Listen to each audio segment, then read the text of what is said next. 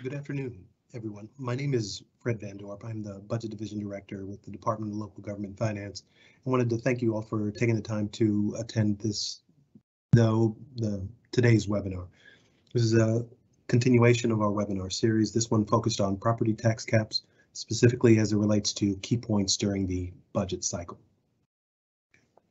So on our goal is to post the 2022 circuit breaker reports for all units in the state of Indiana before May 1st.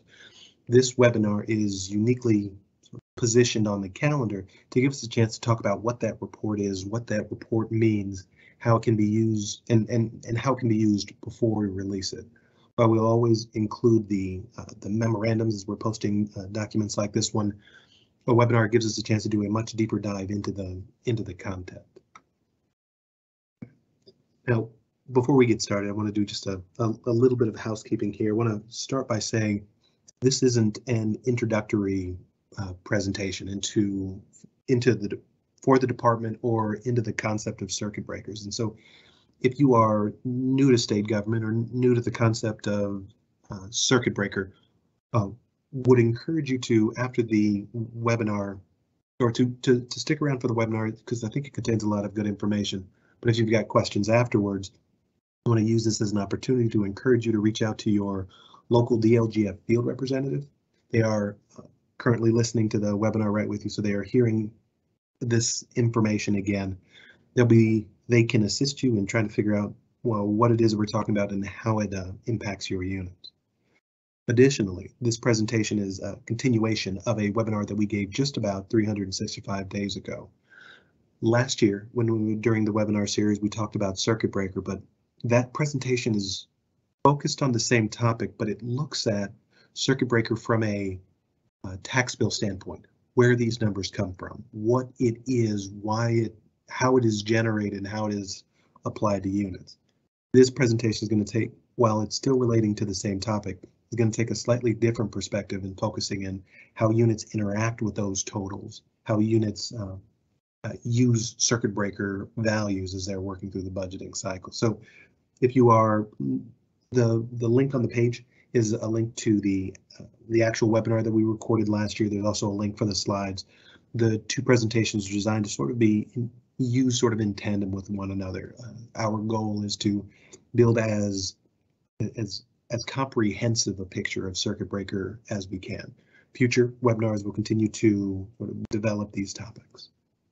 Okay, so like I said, last year's presentation really focused on what the property tax caps are, or the circuit breaker, where they come from and how they're calculated at a tax bill level. This year, what we want to do with the webinar, what we want to do over the next hour, is discuss the relationships between circuit breaker and the budgeting cycle, specifically as it relates to three sort of key periods of July, December, and then April. And to do that, we're really going to examine the Form 3 and the Form 4B along the way. So it's the same topic, just a slightly different perspective on it.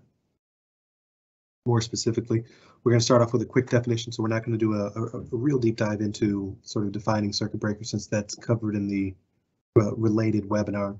We'll do a couple more definitions just to make sure we're using the common set of language throughout, and then from there we're really going to jump into the timeline, really examining an 18-month window from the July estimates that come out through the actual circuit breaker numbers that we are preparing to release. And then, as always, we're going to finish this up with just an examination of other resources and contact information available to the local government officials. All right, so let's dive in here. So again, this slide is very short. Know that it is really the distillation of the 60-minute webinar from last year. And while it defines what a circuit breaker is or what the property tax caps are, there's still plenty of room to discuss, really understanding how those impact our the budgeting cycle. So you won't find the reference to the caps or to the circuit breakers in Indiana code. The reference to the circuit breaker caps exist in the Indiana Constitution. Article 10, Section 1 outlines a limit, a maximum property tax liability that any taxpayer will face on a yearly basis. If the if a taxpayer receives a tax bill that exceeds this cap, a credit will be applied to the bill for the difference. So if I get a bill that says I owe $1,100, but we can calculate that my maximum bill is $1,000, what I will pay is $1,000. So that $100 that we're referring to, that's the circuit breaker. That's the circuit breaker credit that's applied to the bill.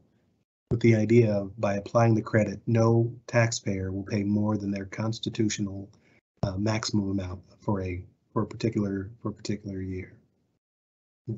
For the folks on this conversation, you are uniquely sort of suited as private citizens and as property owners in the state of Indiana. When we talk about circuit breaker, we can talk about it representing a savings on my bill or on our bills. My bill said I owed $1,100. My maximum tax bill was $1,000. I saved $100 because of the circuit breaker caps. Now, professionally, as local officials or as people who are working for local officials and the financial advisors out there, recognize that circuit breaker has another way of interpreting it. For local government, circuit breakers can be envisioned as a loss instead of as a saving. For a particular taxpayer, I thought I was going to collect $1,100, but because of the circuit breaker, I only collected $1,000, meaning I lost $1,000 of revenue because of the circuit breaker. So we can see why the department is so vested in making sure that local government understands what circuit breaker is.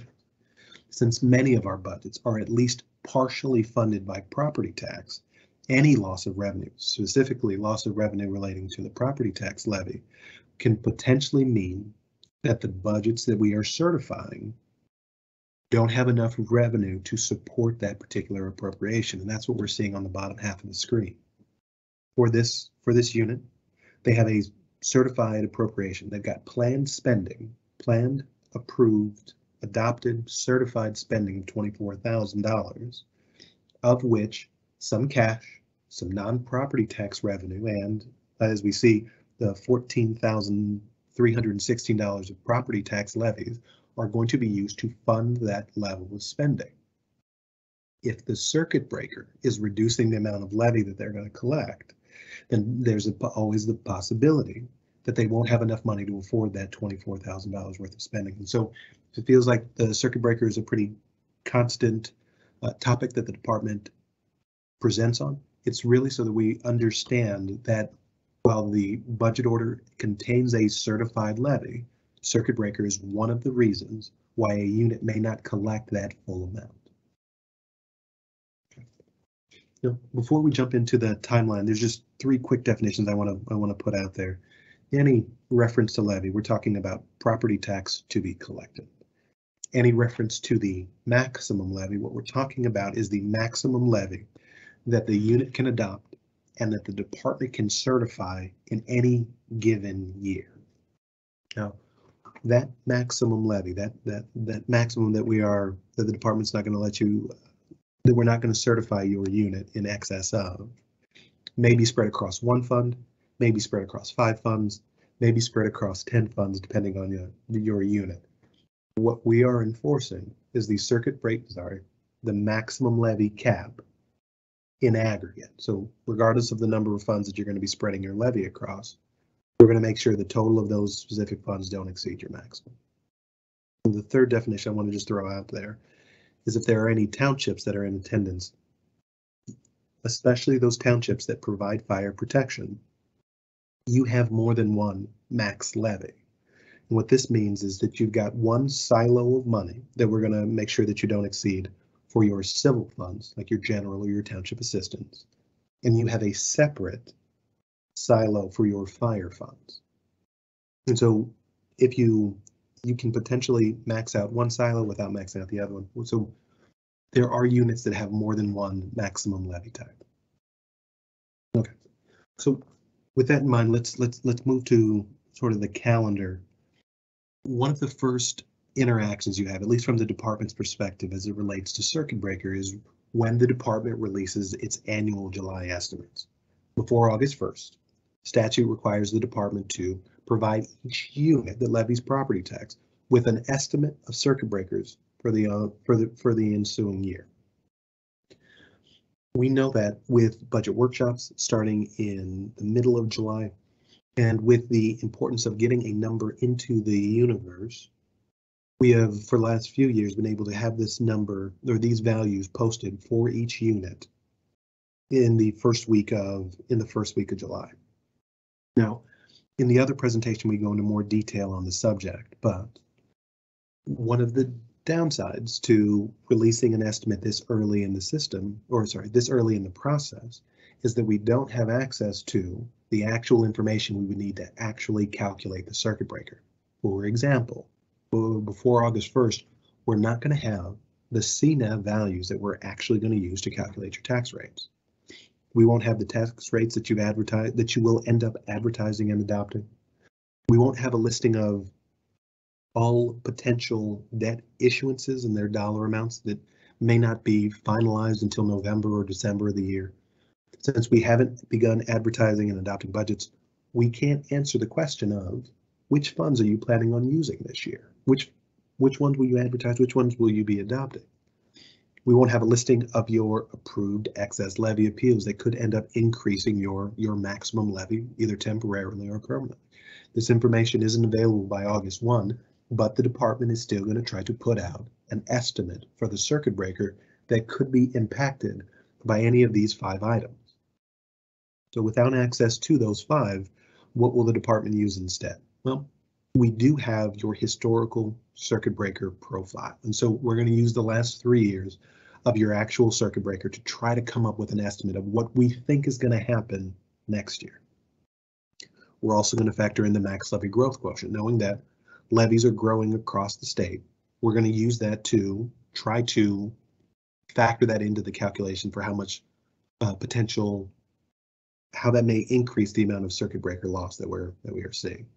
Also, the information that you provide to us on your pre-budget survey helps us give an idea of whether or not you're going to be applying for excess levy appeals or planning on issuing debt. The information that you're going to provide us, in addition to using what it's designed to do, we're also going to use that to help estimate our circuit breakers. When that information has been compiled, this is the style of report that we're going to end up posting. And so we've got 3 separate examples that we can take a look at. For the counties that are listening, for the cities and towns, and for the libraries, what you're going to see is a report that looks like the example 1, civil max levy fund credits, estimated impact. And so with units like those that only have a single max levy, what we're saying is we think you're going to have $50,640 of circuit breaker. For the townships that are in attendance, since you have 2 separate maximum levies, we're going to give you 2 separate circuit breakers. One circuit breaker estimate amount for the part for your civil funds, like your general or your township assistance, and a separate circuit breaker amount that you're going to spread between your fire and say your cumulative fire funds. For any cities and towns that are in attendance, specifically those that serve as the provider unit for fire protection territory, you'll also see 2 separate circuit breaker estimates, one for your civil funds and then a separate number for your fire territory funds. So how do we use those numbers? Well, the department's estimate is a single total, but like we said, before August 1st, we don't know if you're planning on having 1 fund or 3 funds or 5 funds that are going to share that maximum levy. While we are calculating our total circuit breaker impact, how a unit would use a report like this is to think, if I'm going to give 50% of my levy to my general fund, then my general fund will also get 50% of my estimated circuit breaker loss. If my township assistance is going to get 10% of my maximum levy, then the township assistance fund is going to get 10% of my estimated circuit breaker loss. The more funds you have, the more that you're drawing it down, the more funds will ultimately end up, you'll be estimating the circuit breaker impact for. Separately, the department will also post the total circuit breaker estimate in Gateway on your Form 3, and this accomplishes a couple different things for the department. One, it helps give us another sort of visual cue. Instead of having to go out to the department's website, we will be posting that information in Gateway on a form that you're ultimately going to end up using. So you'll get a chance to see what we're estimating your circuit breaker impact to be. 2, it is also a tool for taxpayers to see. So in our example here, we can see that the unit's maximum levy is 11.8 million, and there's an anticipation, or the department estimates that we're going to lose 380,000. So taxpayers can see, separate from the levy that you're going for, is there a portion of the funding that it is unlikely that the unit is going to unlikely to collect. Number 3, we've circuit breakers have been around about 12 years by now, and so what we want to do is make sure that we're continuing to emphasize that circuit breakers do impact our budgets. So since the DLGF estimate is largely built on the actual circuit breakers that have existed, what we have an idea of is, barring something out of the ordinary happening, how much of the levy that the unit is actually not going to collect.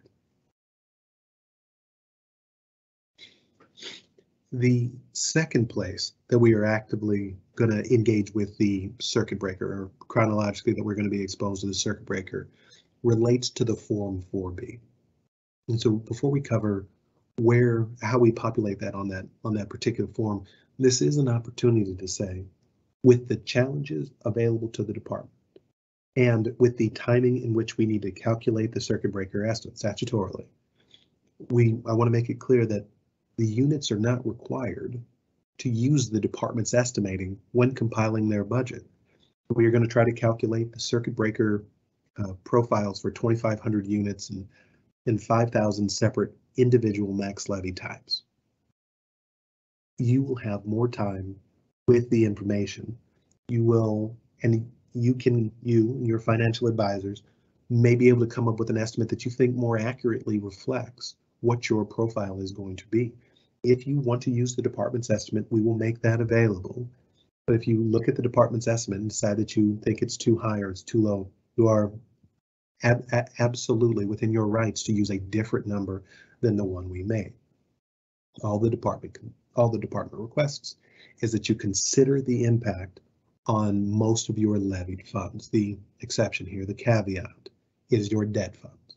If you have a debt fund, while they may experience circuit breaker loss, we're not in a position where we will eat for your debt funds.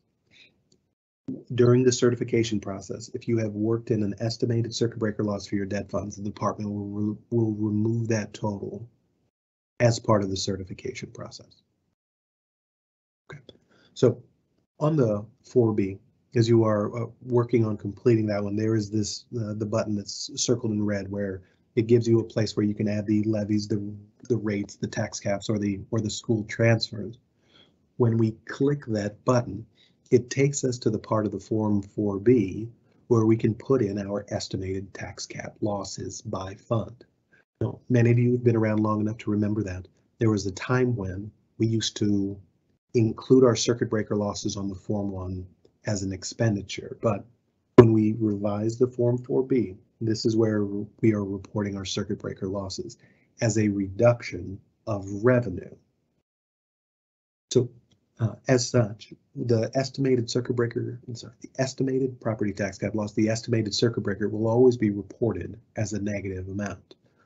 When we get to the 4B, what we're ultimately going to see on line 11 is the actual advertised levy or the adopted levy, depending on the column.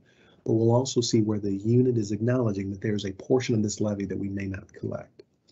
It's important to note that these two lines are separate for a reason. Line 11 should still contain the levy that you are the levy that you are seeking, the levy that we are going to advertise to the taxpayers that your board is going to adopt. Line 12 is designed to represent the portion that we don't think we're going to collect of that total. It's important that we keep those two lines separated so that the department is certifying and that we are attempting to collect the maximum amount of revenue available for each unit. Okay. When it comes to estimating circuit breaker, it's a difficult proposition. I said this morning that it's the Goldilocks paradox. Unit can run into problems if it goes too high or it goes too low with their estimates, and it's the same issue whether it's the department's estimates or the ones that you're locally calculating. since circuit breakers represent a reduction of revenue, if you estimate too high or you estimate you would lose too much, it could impact the amount of revenue that the department thinks is available when we go to certify your budget. On the previous slide, we looked at a levy of $2,500 and a circuit breaker loss of $300,000. Sorry, a certified levy of $2.5 million and an estimated circuit breaker loss of $300,000. What that tells the department is we think that there's $2.2 million of revenue available. If that revenue doesn't support the level of spending that you are advertising and adopting, we may reduce the amount of appropriation that is available, right? We will reduce your budget because we don't think you have enough money for it. So it would seem like we should estimate a lower number. If we estimate too low, we risk putting you in a position where we have approved a budget, but you're not actually going to have enough money to support that spending. So let's go back to that previous slide. We thought we're seeking a $2.5 million levy. We think there's going to be $300,000 of circuit breaker losses, but let's pretend as if we said there was no circuit breaker loss. We're going to get the full 2.5. Well, the department's going to assume that you're going to get that much money. We're going to approve that budget. But if you don't collect that money because of circuit breaker, because you lost 100,000, you lost 300,000, you lost 800,000, your budget is still going to show approved spending of a certain amount, but you're not actually going to collect the revenue. So here's the position that we're in. How do we estimate without going too high or without going too low? What we're going to see later in the presentation is how we sort of mitigate the risks of either of those two extremes. Okay, so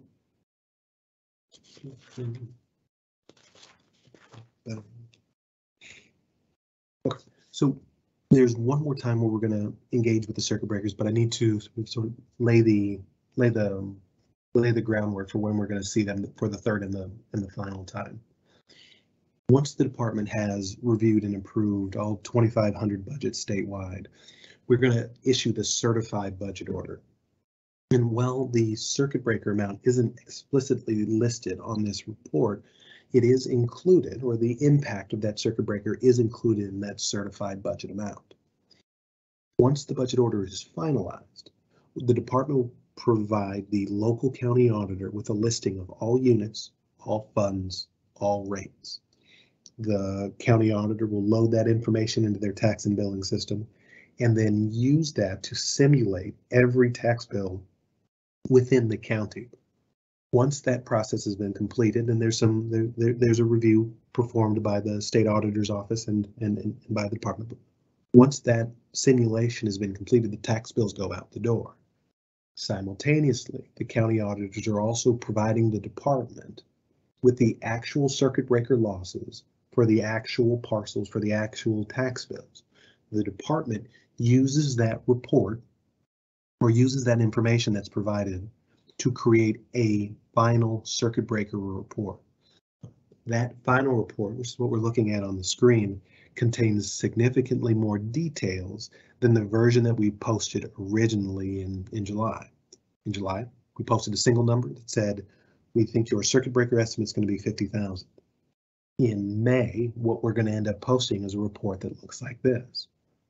First two columns are identifying your specific fund and your specific fund code. Next column can be traced right back to your budget order. Here's the levy that was certified by the department. So this is the amount of money that we worked, that was advertised, that was adopted, that we've worked into your budget. Here's how much money we originally sought to collect. The next column, levy based on abstract AV, is worthy of its own 60-minute presentation, but I will summarize that down to just a sentence or two. Based on changes to the assessed value between August 1 and when the bills went out, as a coincidence, the levy based on abstract means when we sent the tax bills out, we actually billed more than what we originally certified. So we built a budget thinking you were going to collect 3.9, but when the bills actually went out, they contained $4 million worth of property taxes on them. Okay. Worthy of its own presentation, but that's the difference between those two columns. How much did we actually try billing for? The next column is the over 65 circuit breaker, which is covered in more detail in the other webinar. But this is a limitation on the amount of bills paid by a very specific subset of our taxpayers. It's the next column where we talk about circuit breakers in the more traditional sense, that constitutional limit that all property owners in the state of Indiana, the maximum amount they can end up paying. The next column sums the over 65 with the total circuit breaker. The final column focuses on the difference between the levy based on abstract minus the total circuit breaker, right? How much did we actually bill for? How much is actually uncollectible, leaving us with a final post circuit breaker adjusted levy.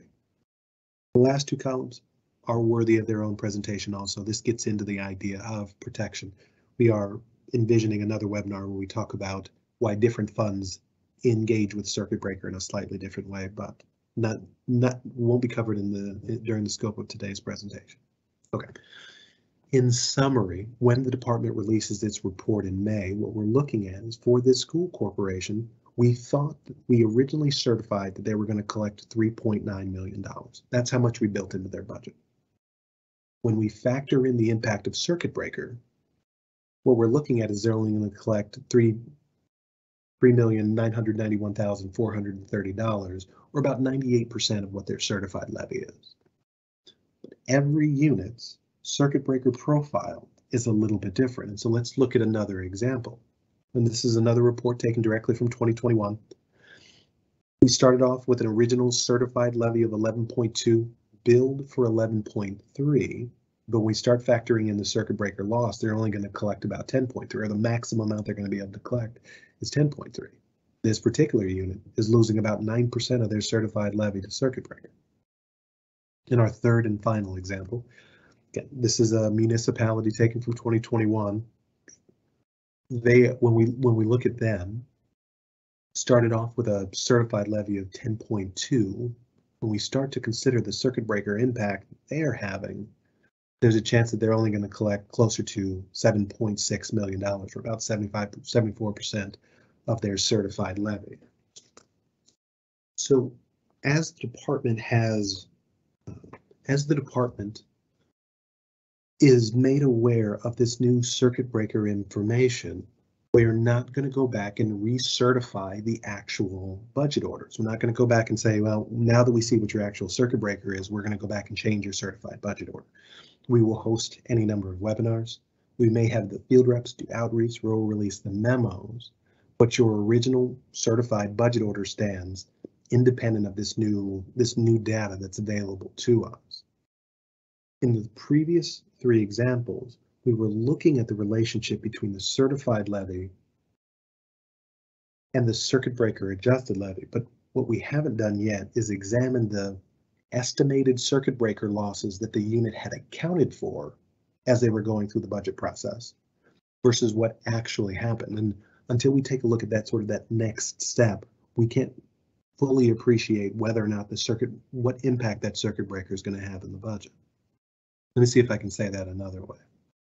So let's go back to our last example. Started off with a certified levy of 10.2, an actual circuit breaker loss of 2.7 million. So when they were working on their Form 4B, when they were populating that circuit breaker estimate, let's say that in scenario one, they estimated that they were going to lose $3.7 million. Well, if they worked into their budget that they were going to lose 3.7, and now we know they lost 2.7, this is the equivalent of finding $1 million. We built a budget assuming that there would be $3 million of losses and there's only $2 million of losses. That additional revenue that additional revenue means that the unit may have an opportunity to revisit some of those projects that may have got pushed off a year because of lack of resources, or they may use this extra $1 million to increase their operating balance. Just, we're not going to appropriate it, we're not going to spend it this year, but we know that our budget is funded and there's likely going to be more revenue or more cash available at the end of the year than we originally expected. This is not a bad scenario to be in. Plan for the worst.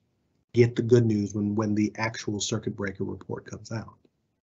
let's contrast that to scenario 2, where same facts are in place, except when scenario 2 was sort of being envisioned, they estimated that their circuit breaker loss would be 1.7 million instead of the actual 2.7. So what does this mean? So this is where we were talking about before.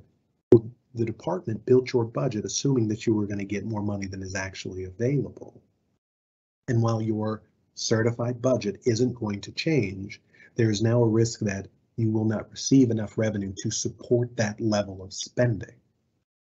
The department encourages all units to go through a process once the actual circuit breaker numbers are available to compare and contrast the amounts that were used on the Form 4B or on the 1782, if that is more readily accessible, to the actual circuit breaker amounts by fund. As you go through that reconciliation, you're going to find yourself in one of 3 scenarios. There will be some of you that find out that your circuit breakers are perfectly estimated. You thought they were going to be 2.7 and they actually came in at 2.7. It tells you that your operating balance is safe. Your budget is likely going to be fundable by the amount of revenue. You didn't get surprised when you found out the actual circuit breaker number. Some of you will find out that you overestimated the circuit breakers or that you used the department's estimate and the department overestimated what the circuit breakers were going to be. This is like scenario 1. Now that we know that, it tells us that our budget is likely fundable. It tells us that we're likely going to collect as much revenue as we thought we were going to. And now we've got decisions that we'll need to make at a local level of what do we do with this additional cash? Do we appropriate it this year and find a project that we can spend it on? Or will we just use this as we start considering our our following year's budget? The third group, and the one that I'm most interested in, or the one that I want to spend the most time talking about, is scenario 2, or this number 3 on this particular sheet that talks about underestimated. The property tax is less than the anticipated. We thought circuit breaker losses was going to be one number, and it came in worse than we expected. We're losing more than we thought we were going to. In those scenarios, what you have is a couple of options available to you. One of them is we accept that the circuit breaker loss was worse than we expected, and we will use our expected cash balance we will see our expected cash balance go down, but we're not going to change any of our spending priorities in the upcoming year. Other options may include at the local level, they may decide, okay, then there are some projects that we were considering that we should potentially postpone until they're supported by revenue. Until we perform this reconciliation, until we've compared what we worked into the budget to what is actually happening, it is unknown which unit or which silo a unit would fall into, or which fund falls into which silo. And so we'll talk more about that second note here in just a moment. This slide just really restates what we were just talking about. When you perform the reconciliation, the recommended, encouraged reconciliation, where we can find ourselves in one of 3 groups. Now, from a reconciliation format, the department would recommend that you include the following pieces of information: that we examine the circuit breaker at a fund level, that in our reconciliation, we are using the circuit breaker estimate, either the one that we put into Gateway or the one that you can find on your 1782. We look at the actual circuit breaker value from the report that the department is going to post. Would also encourage you to use the operating balance, either from the 4B, either taken from Gateway or from the 1782. And this is a real easy mock-up that we're putting together that kind of outlines what we're looking for. If we look at that bottom row first, we've got a total certified levy of $31.4 million.